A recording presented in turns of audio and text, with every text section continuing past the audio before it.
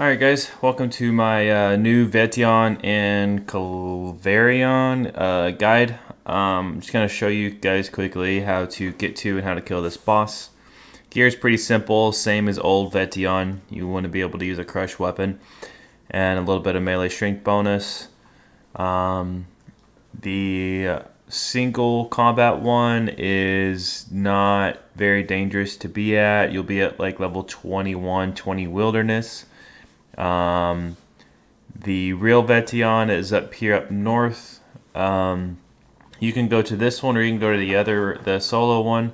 Solo one's a lot quicker to kill, but the rewards are better in the multi-combat one, so it's just whatever your preference is. As far as the boss goes, it's the exact same.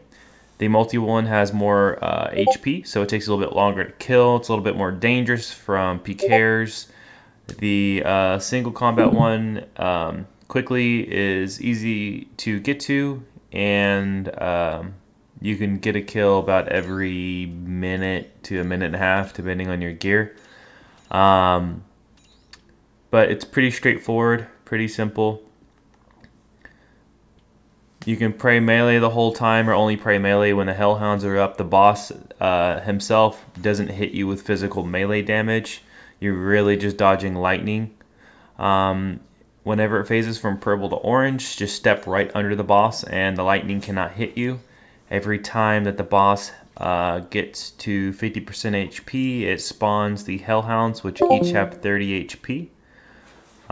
You're able to kill those, wait 2 game ticks after you kill it, and you should be able to hit the boss. If you do it sooner, then that hit will always hit a 0.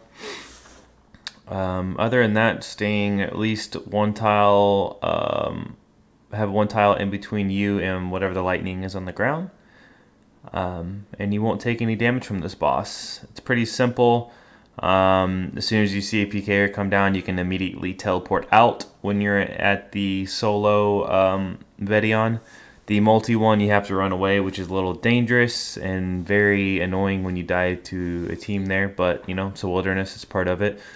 But yeah guys, I just want to give you guys a quick update on this video. I had an old Vetion guide and now that's obviously outdated.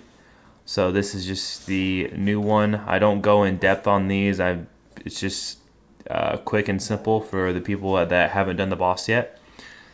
Other than that guys, you can enjoy watching the rest of this kill. But thanks for watching and leave a like on the video and I will see you guys next time.